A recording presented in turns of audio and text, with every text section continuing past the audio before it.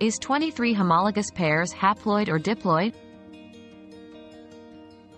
Haploid describes a cell that contains a single set of chromosomes.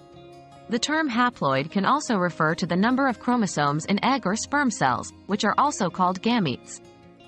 In humans, gametes are haploid cells that contain 23 chromosomes, each of which are one of a chromosome pair that exists in diploid cells. What 22 homologous pairs include? In plants and animals, including humans, chromosomes reside in the nucleus of cells. Humans have 22 pairs of numbered chromosomes, autosomes, and 1 pair of sex chromosomes, XX or XY, for a total of 46. Genome.gov. Genome.gov. Are homologous chromosomes 2N?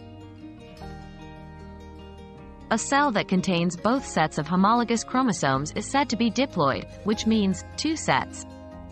The number of chromosomes in a diploid cell is represented by the symbol 2N. PUSD11.net. PUSD11.net.